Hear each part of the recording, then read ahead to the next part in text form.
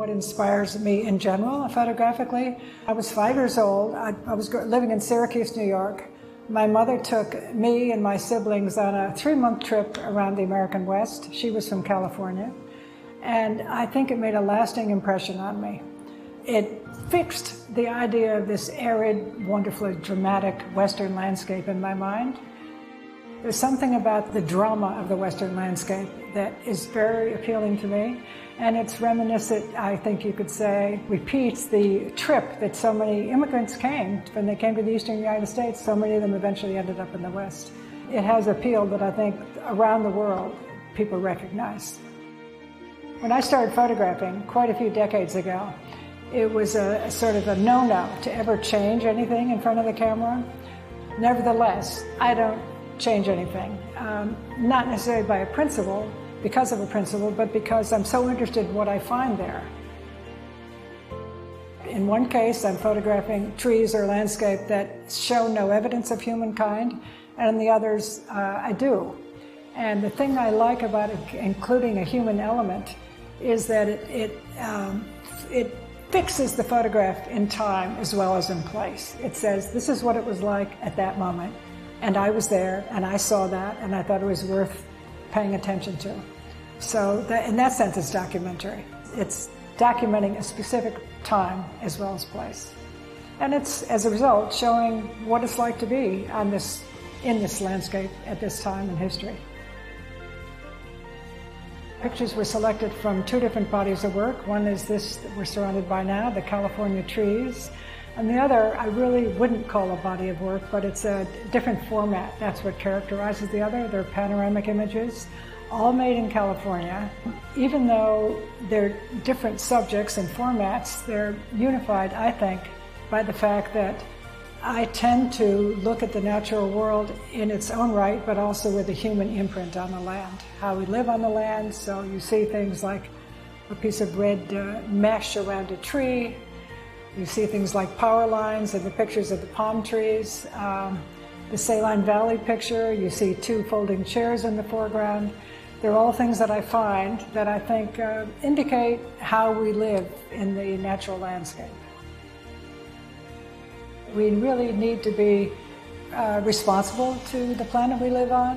On the other hand, you know, we're all trying to do our part. So we don't know what the future is.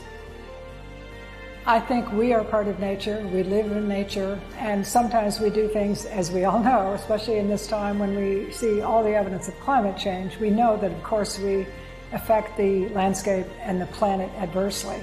But these pictures are not about that. They're about, in some cases, perfectly innocent ways in which we make our presence felt in the climate. They're also about the things that people have introduced into the landscape that make for a kind of a puzzling narrative or ambiguity. This is the paradox that we live with, that we sometimes alter things drastically in order for us to survive in this Western environment, this dry environment. Information is actually very important to me. I read about the things that I'm photographing because I'm interested and because it informs me about how to proceed. The American West has a series of north-south running mountain ranges, and in between them, a basin or a depressed area. I think in geological terms, it's a sink. It's called a tectonic sink. It's called Saline Valley because the whole huge part of the American West was once a very large inland sea with salt water. And when those bodies of water dry up, the salt remains. I chose it because I'm really interested in topography itself, in what the natural landscape looks like. And that's a good example of an extremely arid environment that shows the configuration called basin or range that characterizes the American West. It shows the sort of naked landscape of this basin and range area. It has such eccentric pieces of human expression in it. There's a mound about a third of the way into the space toward the center that looks as though it's made of rust. I think it's maybe left over from a volcano. And then there are the details. First of all, on that rust-colored mound, you can see there's a little trail going right up to the top of it, and there's a peace symbol that somebody put into the hillside. In the foreground, you see 2 folding chairs right there, pink and blue.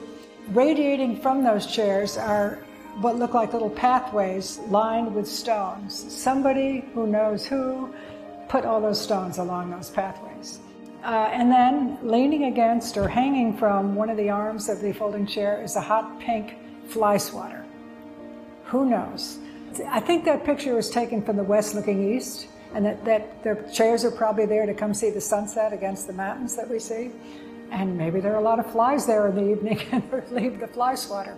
It's an example of narrative ambiguity, something that I like in still photographs. In a movie, the mystery of what that is would be revealed, sometime, either in the next shot or later in the film.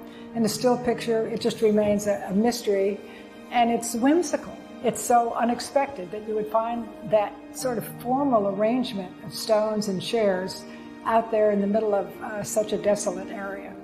That picture, everything in that picture feels so clean and so like a stage set. For what and by whom, we don't know. So I think there's a humor in that picture. And this question of why people do that, who they were, that they left the fly swatter suggests they forgot it, but the chairs are there, that they come back. It's a mystery.